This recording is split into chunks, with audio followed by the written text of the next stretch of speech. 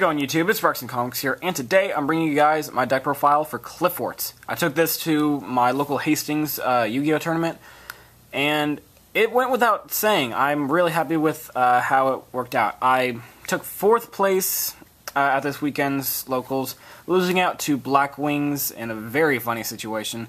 I'll explain it later once I get it into the deck. So, yeah. Pretty standard build. Almost. I'm gonna be honest, the deck is half-assed. We didn't have the sneak peek this weekend, so I don't have the new support from Secrets of Eternity, so I didn't get anything like Monolith or Cephalopod, but you know what? 4th place, I will take that. So without further ado, let's get into the deck. So, starting off, of course, with the 3 Qliphort Scout. You gotta play 3 of this no matter what. It is the searcher for everything in the deck, and it just goes without saying, and I'm very happy that I was able to pick up the 3rd copy. So you really, really need to pick this up, and I feel like Qliphorts are still going to be the strongest deck, even though we're getting even more and more support for Shadal's, Burning Abyss, and Satellar Knights as well, but I think Qliphorts are still going to reign overall. So next up, 3 copies of Qliphort Carrier. Of course, everybody should know by now that this is the card that returns monsters to the hand whenever this thing is tributed, and it's really nice. The new one, which is Stealth, it basically does the same thing as Carrier, except your opponent can't activate or chain in response to Stealth's effect, which I think is really good. This deck is definitely going to go under some editing once I get the support from Secrets of Eternity, and hopefully it won't be that cheap, or not cheap, it won't be that expensive. It's been a long day. That tournament was crazy. 2 Helix. I didn't really ever feel the need that I had to pop much back row. I almost didn't have any Speller Traps I had to pop when this thing was tributed. I mean, even when I did, the back row that anyone that I faced, they were totally useless in the situation, though. So, Helix wasn't that impressive today.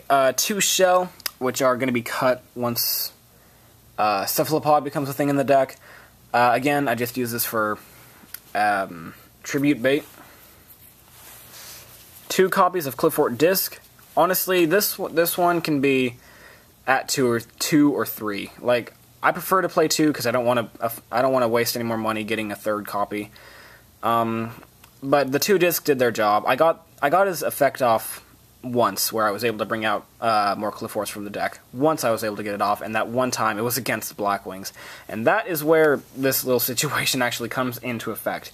Okay, so it was game 3, and I was about to go into Pendulum. I succeeded in a Pendulum Summon, and I was just about to go into Qliphort Towers. But then Blackwings ended up... he ended up cease-firing me, and I was down to my last 1800, and there were 4 monsters on board. There were 3, I had 3 monsters on my side, and then he had 1 monster. I don't remember what it was. I'm pretty sure it was like a Shura or something. But he went in for game and took 2nd place. So, honestly, I had no problem with that, which has kind of given me an excuse to say I want to tech in 2 Ceasefire in the side deck. I don't remember if it came off the ban list this format, so I don't know if it's at 3 or if it's still at 2, but if it is, I'd love to pick up a playset.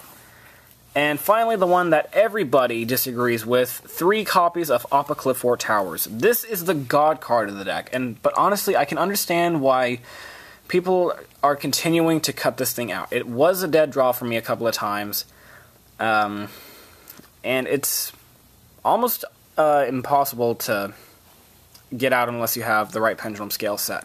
I plan on just playing 1 copy once I get the Secrets of Eternity support again. So, Towers, he put in a lot of work, but not as much as everybody else. Next, 3 copies of Performapal Trampolinix. I played 3 of this because I didn't have 3 copies of Odd Eyes Pendulum Dragon. And Trampolinix, I think, did the most work with Qliphort Scout. Odd Eyes, not enough. If I had a 3rd copy, I probably would have been able to put in more work with Odd Eyes. So, yeah. So, I can see why people aren't putting Odd Eyes in the main deck anymore and just sticking to Trampolinix, because this sets up an OTK very nicely. Then finally, I played 3 hand traps in the form of 2 Max C and a Swift Scarecrow. I played the Swift Scarecrow just in case I ever did come up into an OTK, which I never did, and I never really drew into Swift Scarecrow when it was necessary. And the only time that I ever played Max C was against Blackwings. And actually, no, it wasn't. I also played against Heretics, but that was off to the side when it wasn't a part of my regular matches, and I drew like crazy against them. So yeah, Max C is okay, but he's still just a sider. I gotta pick up a 3rd copy now that I bring it up. That's it for the monsters. For the spells, 1 Summoner's Art. I regret only having 1, but I couldn't trade for 1 in time. No one had 1, so yeah, I got Summoner's Art enough times anyway. So it was good. It was good. 1 copy of Pot of Duality. Look at that. It's German. I was able to trade for a German one. I'm so happy about it. It looks lovely. I still think Duality is decent as a searcher for Qliphorts because you don't special summon with them all the time.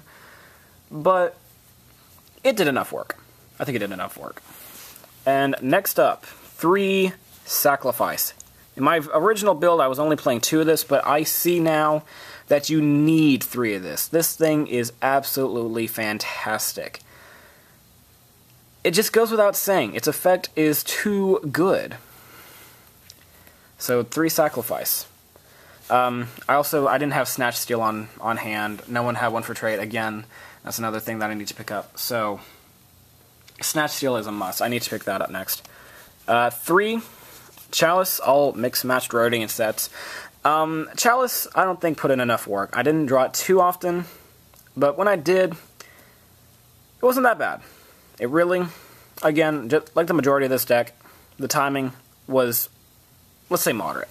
That's it for the spells. For the traps, 1 Bottomless, 1 Vanities. I wish so much I had a 2nd copy, because this would have helped against so many other decks, but out of my matches, I didn't come up against anything that special summoned like crazy, so Vanities was kind of meh for me this weekend, but I feel next time I go around, I'm definitely going to need the 2nd Vanities. And I know a lot of you guys are probably going to argue that I need 3.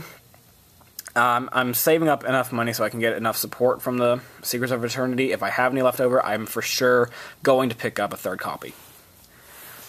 2 Breakthrough Skill.